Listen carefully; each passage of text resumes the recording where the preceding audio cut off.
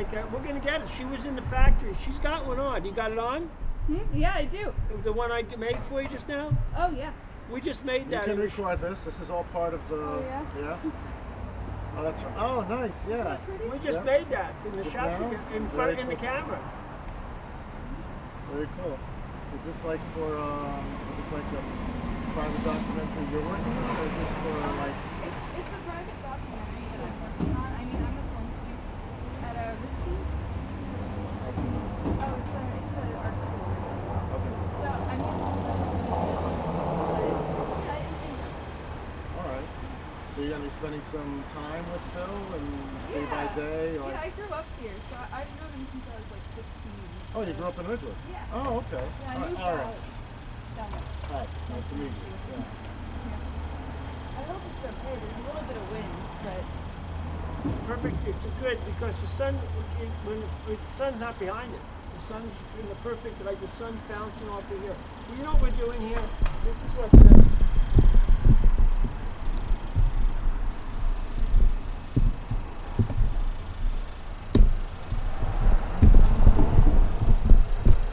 This is a different book. this is the Holy Mother's appearing on the Ridgewood wall. You can see her if you want. Okay. You see that picture? You see the ER? Yep. And then you see the PG, you know, see on the block, the fourth block up on the bottom, there's like a white spot. Yep. That's the mouth. Yep. Then that's the eyes and the face on top. And then you see the shoulders and the arms hanging down. Yep. You know? That's it. Okay, she's appearing here. Now, if for some reason if you're saying that it doesn't look exactly like the Holy Mother, you know, the way Michelangelo used to do it, right? I was at Ground Zero when they picked out this cross, and does that cross look like the one Jesus was crucified on? Kind of. It's funny you see it. Well, that kind of looks like that. That was made out of steel girders, and it was like, okay, whatever. And it was 20 feet tall. I was here, by the way, when it happened. Oh. I was there. Really? Yeah. I was actually working about 4 blocks away, and I was actually there when it happened, and the traffic. I mean, I have a whole story I could tell about just that alone. yeah, everyone has their 9/11 story around here. Yeah. So like, so you know the cross I'm talking about? It went down after they did it when they resurrected that cross and made it the centerpiece. I didn't know about that part. Okay. You didn't go down afterwards. I didn't know. Well, I was there under more tumultuous times. Yeah, I know. There, you were there, and there you are. That's where I was. There you are. Yeah. That's you right there, right? That was, well, I was sort of walking from south north. I was actually standing across the street from the World Trade Center before the second building came down. Wow. And then I left I left, I'd say, about 5 to 7 minutes before the buildings came down. I made my way across a ferry across the Hudson River. That's a long story. I don't want to bore everybody with that right now. It's okay. I lost a nephew in Cantor Fitzgerald. Okay. Yes, I remember they were on the top of. I lost a nephew. He got 3 sons and all that. Yeah. He held the door for everybody to get out, and then he couldn't get out, and his wife never forgave him for it. Not that he could forgive him, but he had 3 sons. She asked, "What?" Okay, and that without that, so. I didn't go down until they came on the radio saying that they needed responders to like get the other responders out with metal saws. Remember that when they were asking for a general call for help from and I'm civil defense, so like I had to really go. So I got there about a couple days late. Not too well. 1 day, 2 days they called up for help, or 1 day really, and then. Then I stayed there ever since. I was there for 12 years, I guess, until Sandy, a little bit after Sandy. Just 2 days ago, I came to watch a movie here with my parents, and as we were walking out, we both noticed Phil, and I didn't know my father knew him. And he didn't know that my father was my father. So I've known him all this time, and my father's known him all this time. And as we were walking away, I thought to myself, that's amazing that my father has known Phil for this many, I don't know how many years, and I've known Phil this many years. Why didn't somebody record him? Now I'm seeing it exactly 2 days later that someone's actually involved in some kind of project to create a documentary on Phil, his life, and whatever he's been doing for the past number of years. So this is like, I'm so happy this is taking place. It's really very nice of you to be doing this. Thanks. I'm shocked that no one has done it before, really. It's insane. He's been here for a little while now, and I know the thought crossed my mind just literally 2 days ago. Yeah. And now I'm seeing you standing next to him. It's like it was like fate. It's like I thought about it and then it happened. That's nice. Anyway, this is my downtime. You didn't think it's like on my uptime. This is my downtime. When 9/11 and the 12 years I spent in front of that cross at Ground Zero, I met millions of people, I guess millions, all over the world, and they all took pictures of me, and you saw the amount of literature I handed out, everybody, millions and millions of literature, and you know, there were semi-documentaries on me there. And then before that, you know, I was like just at the Metropolitan Museum and then Lincoln Center and Strawberry Fields and things like that. So that was like downtime. But before that, there was this place called Jungle Habitat in New Jersey. I was the horse-mounted ranger for Jungle Habitat. It's on the website, right? And if anybody, you have to be way old to remember Jungle Habitat. But when Jungle Habitat was there, it's the predecessor for Great Flags, right? There's Six Flags, whatever they call it. That was started here right here in like Greenwood Lake. Mm. And I used to hear that the traffic was blocked up all the way to Suffern, New York, and like to get there. And when you get there, the high point of being there was taking a picture of me sitting on a white horse. Yeah, I was, and that lasted a few years, and then when you go back farther than that, you're like at Woodstock and you know, Chicago and like Boston and Watts and the whole 60 thing, and I was virtually led to involved in every inch of that. Then you go before that, I was the Fall of Cuba, and I was involved with the Fall of Cuba, which was the biggest thing that ever happened in the history of the world. Nothing's going to top the Cuban Missile Crisis. Mm-hmm. Nothing will ever top that. They did one, the Avengers. Remember, did an episode with the Cuban Missile Crisis in it? I don't know. Yeah, well, they've done movies about it, and it was the day the Earth stood still for 2 days between Russia and the United States. What they were gonna do over Cuba. Right. I was standing right there. I was right there in Miami at the whole thing, you know, as a first responder, like to deal with it. You going tonight? Yeah, big time. Absolutely. To RCC? Yeah. Yeah, he's good friends with Anna, who we saw the other day in the video. Was like, she's not going to be here because she's back in England. Yeah, she just went back. Yeah, I went to high school with Anna. Oh, really? Yeah, she knows Anna. That's why. Oh, no way. Yeah. That's so funny. Yeah.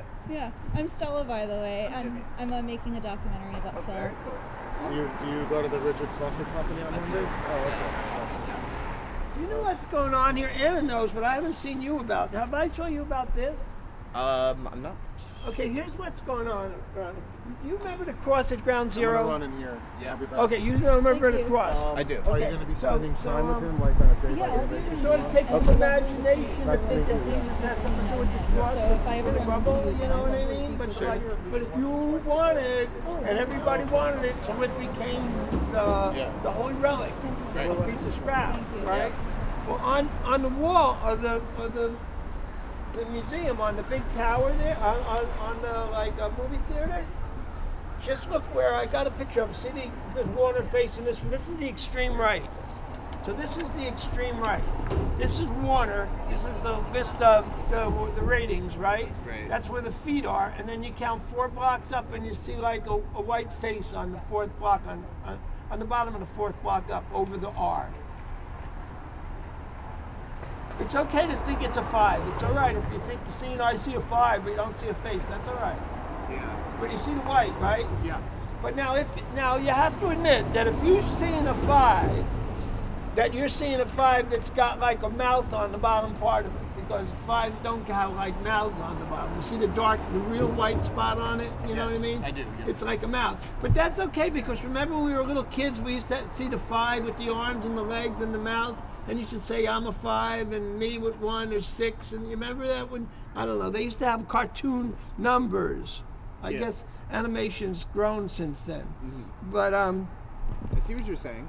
okay, so now if you think of it, you see the mouth, so you forget about the 5 having a mouth, think of it, the 5, that's a face there, and then the dark parts, the shoulders and the arms are hanging down, and Oh, I can see that. and it falls into its perspective as that size, No, right? I actually can see that for sure. Yeah, and then the thing is that if like the spirit world has a thing about not, it's really doing you a favor that you're seeing it rather than you doing it a favor by seeing it, because this is like the mother wisdom, you know what I mean? You know, just like she's like doesn't really need you as bad as you, like kind of like, you know what I mean? It's like you're applying for a job, sort of like, you know, you want eternal life, right? Yeah. So like if you see her, you get eternal life. If you don't see her, you don't get eternal life. It's like, you know, it's just like, and if you do, if you don't, I don't know, as far as the universe is concerned, they could use your soul and use it for fuel in the middle of the sun.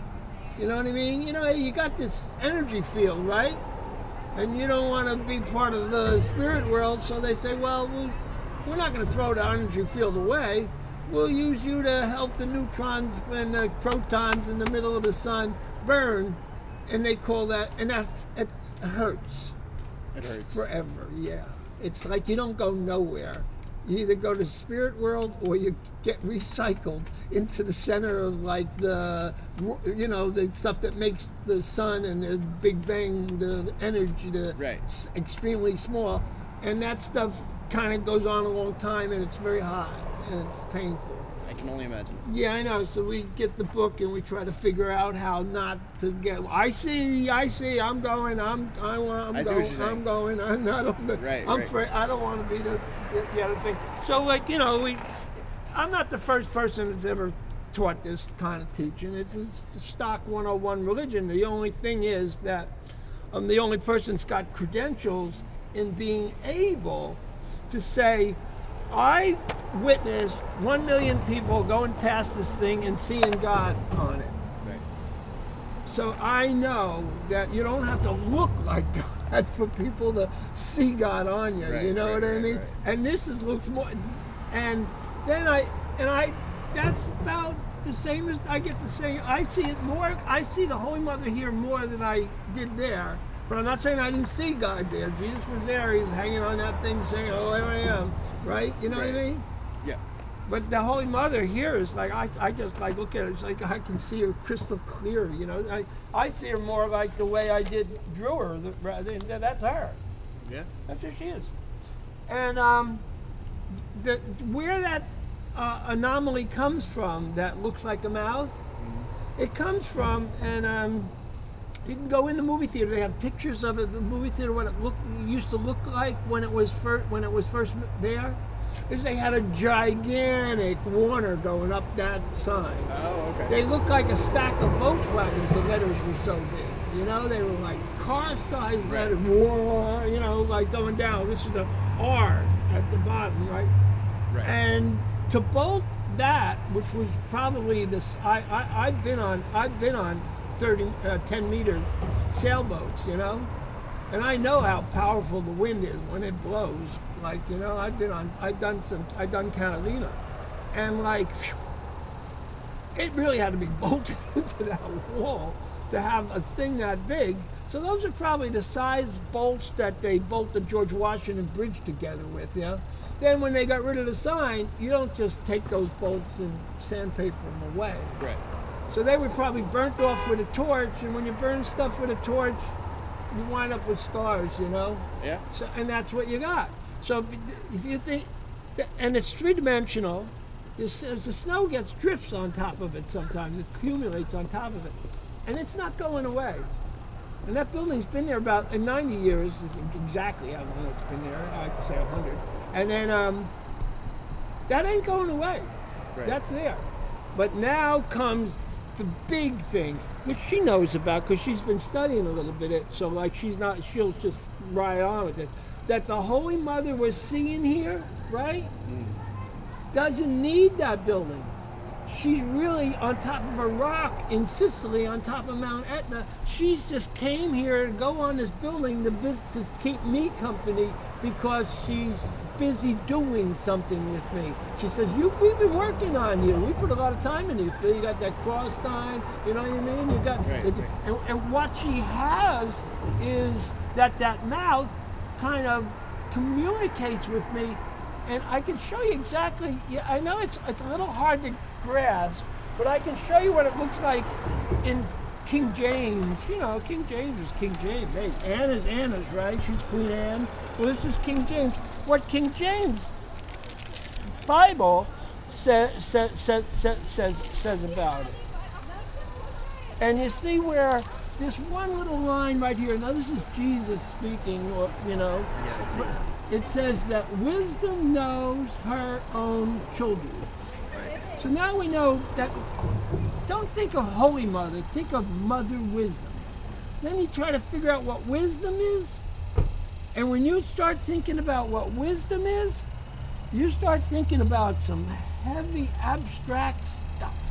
I believe it. You know? And when you start thinking about it, you open the door to, if you get really good at it, to allowing maybe a force inside of your head, put knowledge, help you put the pieces of the jigsaw together, because it, and a force comes into your life. Oh, see, this piece fits here, and see, that's what's going on. You know what I mean? Right. So wisdom, if there is ever a thing to describe what spirit is, and what intelligence beyond your own is that thing inside of your head that helps you think about real heavy stuff. Right. And like, I got it. And you go, well, I didn't get it. I sort of just got it from somebody.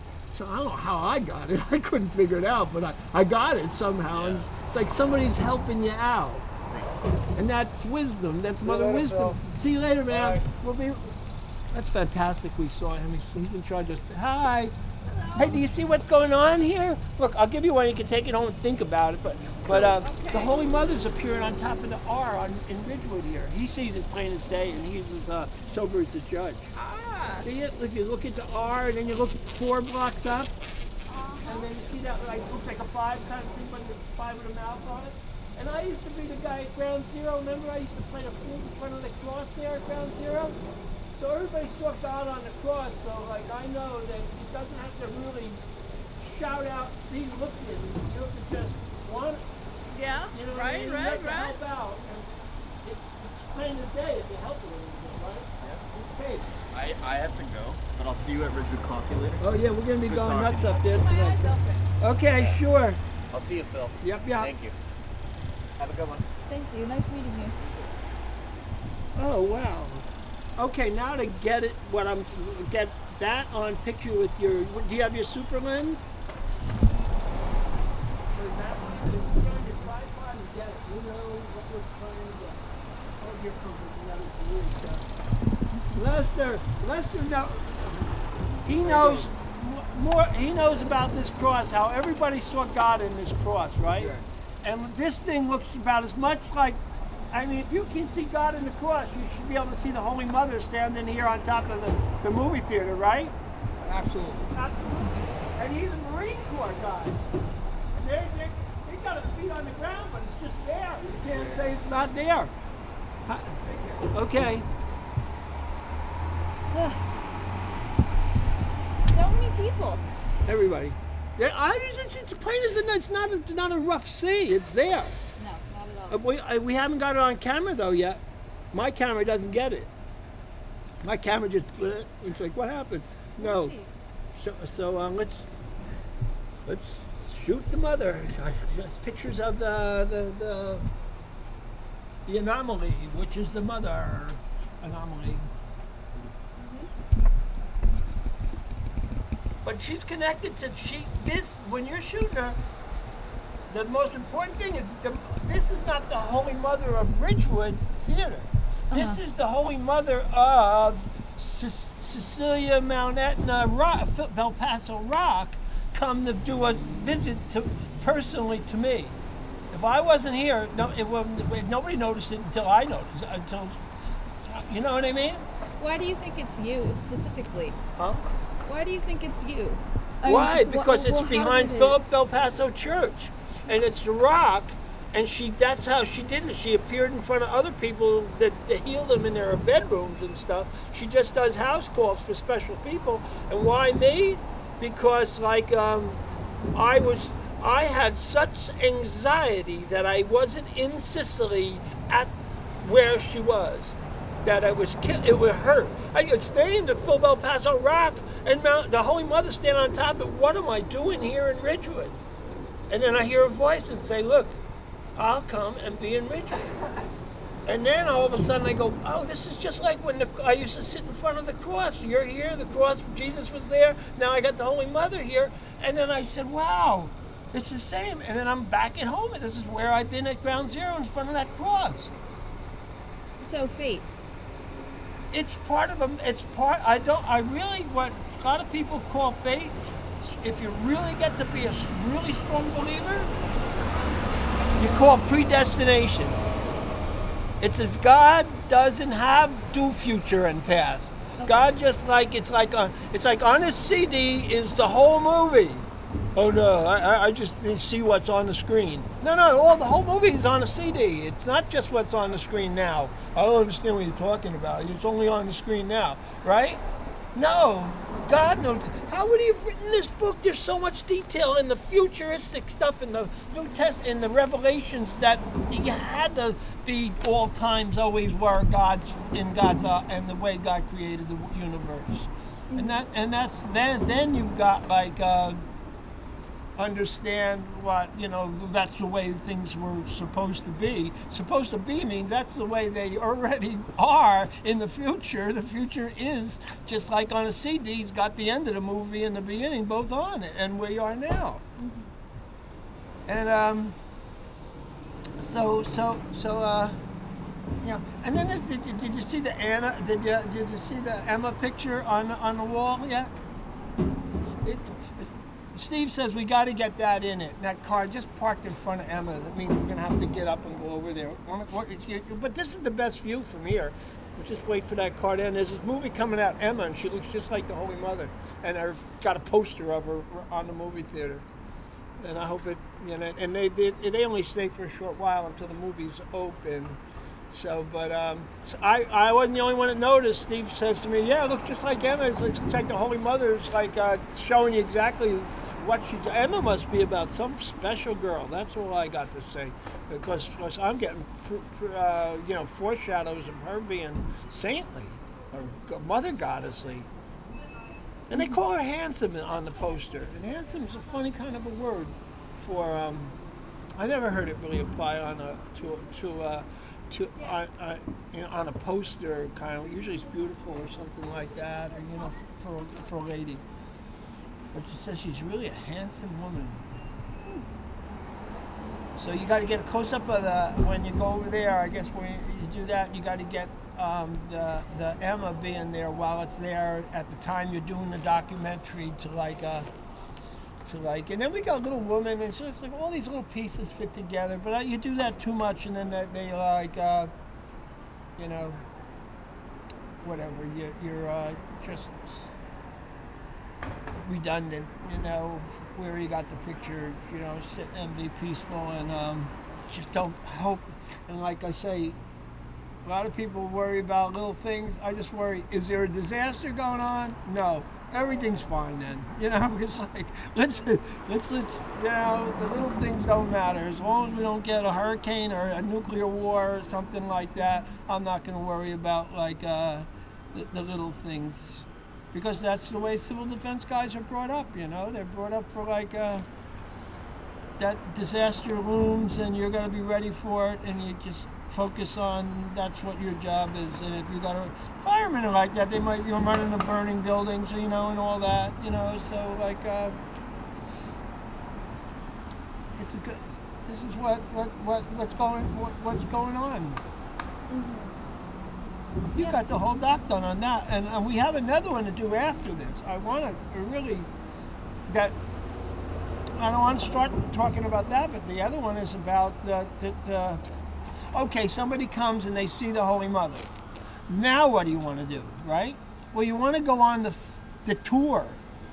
And the tour consists of like, this the Prospect Street Bank up there, and then Mount Carmel Church being this, that, and another thing. And then you get down, then you go to the end of Prospect, and you hit the Triangle, and then you got the smokehouse that belonged to the Little Bridge, and the Little Bridge is connected. That's the Saddle River Bridge is connected to the Passaic River Bridge, and then you finally get to the Great Falls.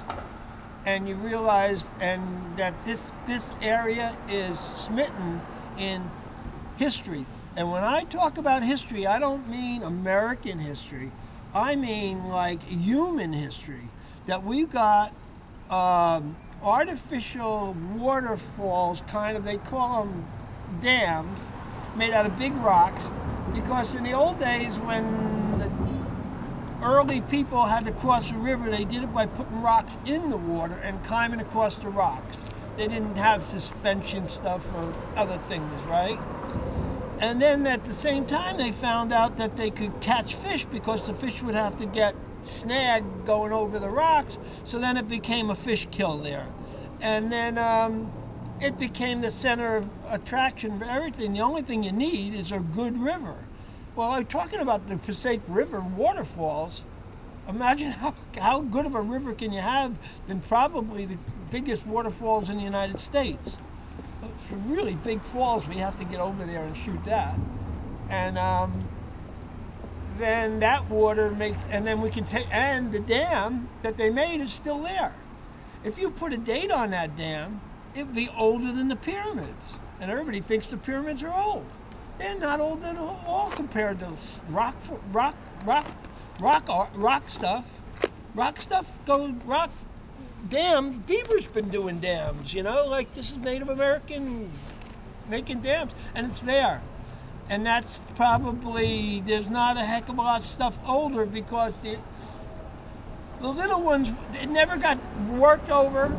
It's like, and it's on the Passaic after the biggest waterfall, so it's a significant one, so they really put their backs into putting big rocks there.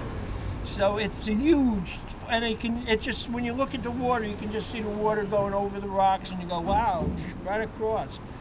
It's fantastic. And there's no dating it. There's just no dating it. And I could go back 20,000 years because the Native Americans, I think the Native Americans, some people say had been here 25,000 years on this part of the United States. The other ones that came in the other back door, they're 19,000 years. But the Solutreans that came over during a wicked ice age, and they came over the Atlantic Ocean, you know, on the icebergs, and they were just living off of they were living there with the seals. It wasn't you're by yourself. When you're on an iceberg, it's not as long as you think. It's the seals and walruses and all these other delicious things hanging around, you know. And then, so they just worked their way on the icebergs over to here, and they say in Cactus Hill, this is a dig where they got artifacts from Native Americans 25,000 years here on this coast, predating anything that's on the west coast or even the middle of the country, and that's how old that dam is. So we might be looking at the oldest thing in the oldest human piece of workmanship in the Americas, and it might be more than 20,000 years old. And nothing, 20,000 years, when you get to that number, you're just about prehistoric days. There's nothing that really survives that, maybe underwater dwarf, something like that, but like all the other things, Stonehenge and all that, no, they don't touch it. And then we're right there, it's part of our tour. Super, and then you get to see the falls. It's unbelievable. And I'm in a movie at the falls. Remember that William Patterson movie online with Allen Ginsberg? Yeah. That's at the waterfalls. So I've already done that. I've been there. I'm speaking from like the heart of like Allen Ginsberg and stuff. Hey, you want to see what we're doing here? It has to do with Ground Zero even, man. Come here. Oh, yeah. People are busy. Huh? People are busy, I guess.